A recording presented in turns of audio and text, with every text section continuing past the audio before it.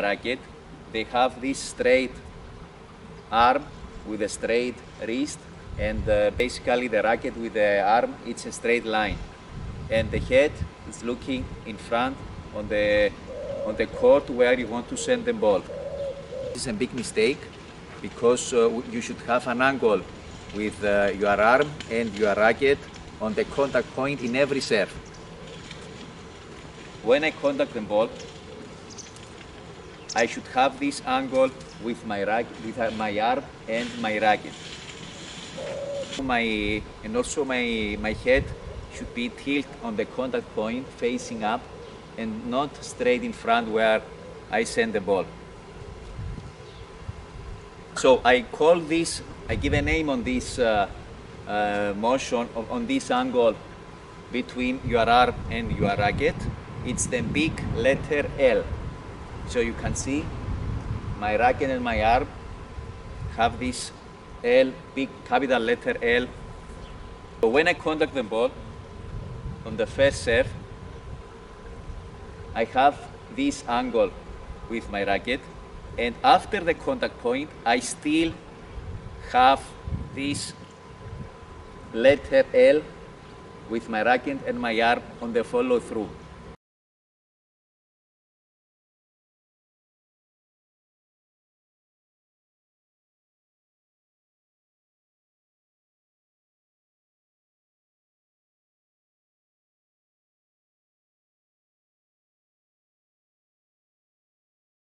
If I want to make second serves, I stay more sideways.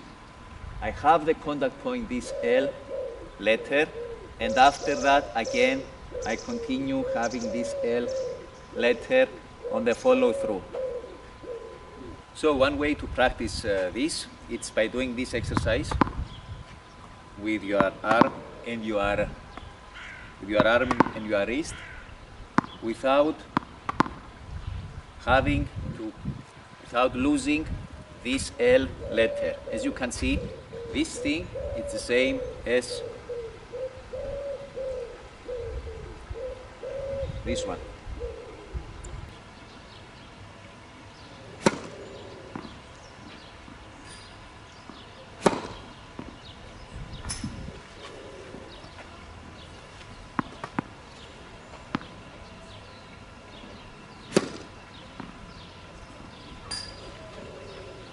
As you can see, I'm trying to keep this L letter on the second serve also, and after the contact point.